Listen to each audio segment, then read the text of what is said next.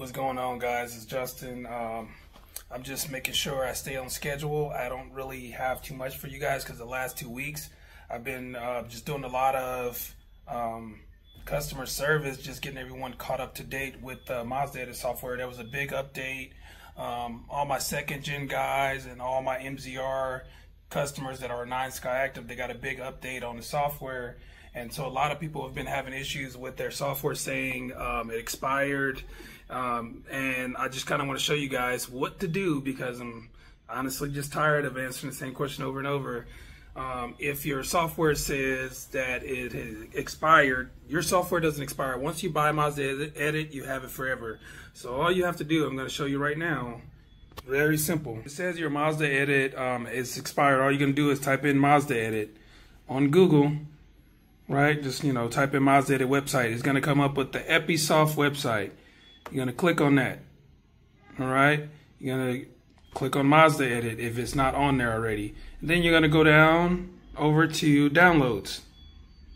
You're going to get download, right?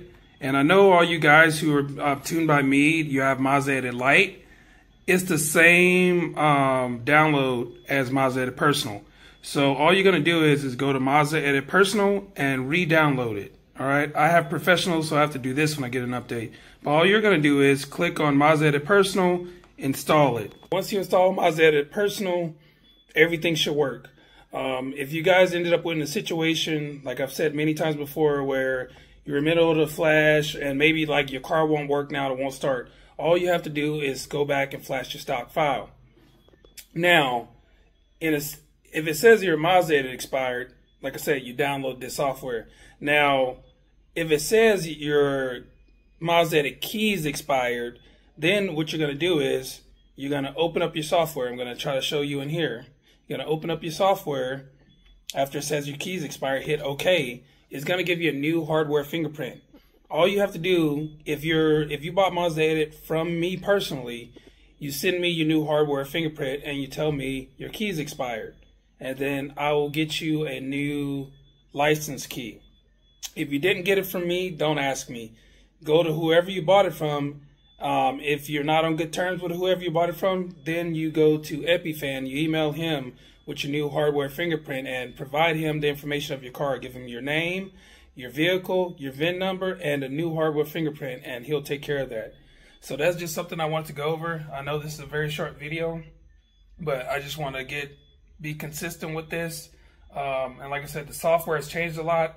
A lot of you guys, there was glitches in the software. So if you have a tune from me, update your software. Every single person who has a tune from me or just Mazda Edit, update your software. Even if it doesn't tell you that you need the new version, go ahead and download the newest software. And after you do that, flash your stock file into your car to pretty much reset everything.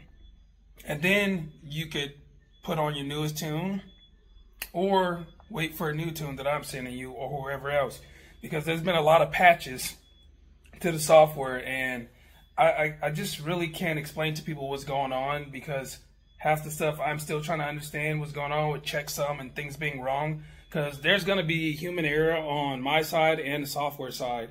And it's just hard for me to explain to people things that are going on.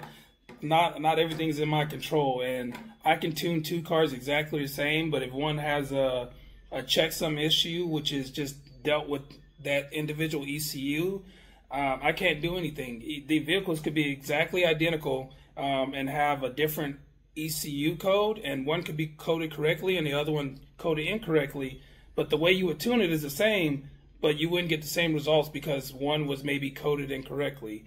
And that's just things that I'm dealing with right now, trying to get caught up and get everyone back on the same page before I start making more updates. So, yeah, nothing crazy today, guys. Just wanted to show you guys, don't ever freak out if your vehicle is not starting. I haven't had a single customer with a bricked ECU.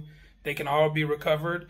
If you end up in a situation, and I have a troubleshoot video, but if you end up in a situation where the file doesn't complete its flash stock.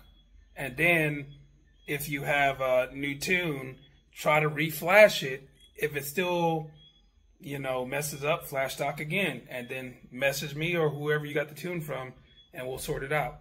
That's all for today, guys. Catch you later.